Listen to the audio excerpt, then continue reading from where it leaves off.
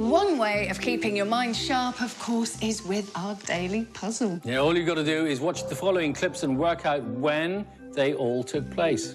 And the question is simple, as always. What was the year that was? And we'll give you the answer at the end of the show.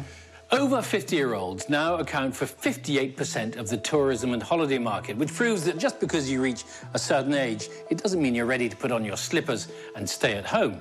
I have never owned a pair of slippers. Have you not? No, I don't like them. So what's the best option for you when it comes to holidaying back the years? Bill, you didn't tell me about this, went on an excursion to find out. Hello and welcome to the show that says you're only as old as other people make you feel. Isn't that the truth? Here's what's on today's show.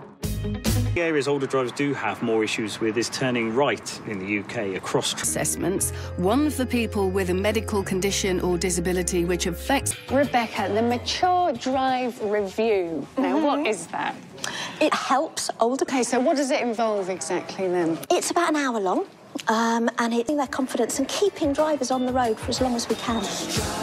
Book a mature driver assessment. There are plenty of providers throughout the UK with prices raiment for us all to see. And I'll be facing my own fears too. Now then, studies regularly show that keeping the old grey matter active with a daily puzzle can help keep your brain healthy. Which is why, just for fun, we've come up with our very own. All you've got to do is watch the following clips and work out when they all happened. And the question, it's simple. What was the year that was? Keep watching until the end of the show and we'll give you the answer. Yep. Moving on, Ainsley Harriott is with us today. He's in the kitchen, but he's not going to do all the cooking himself. No, that's because he's meeting the blokes who want to steal his crown in an attempt to prove they're not past their sell-by date. Hanging up their car keys because they don't feel as confident behind. feel under pressure from other drivers. It doesn't have to be real pressure, it could be imagined pressure of the vehicles behind. That can make them make an error. Look at... So it's about building their confidence and keeping drivers on the road for as long as we can. Is about to put this road test to the road test. Fancy seeing you here. And what do we do now? Myrtle, Fred and Dave have over 100 years of driving experience between them, and now one of them is going to be given the chance to have their skills assessed. First up, all of them get an induction. Yeah, I'll have it, yeah. I might.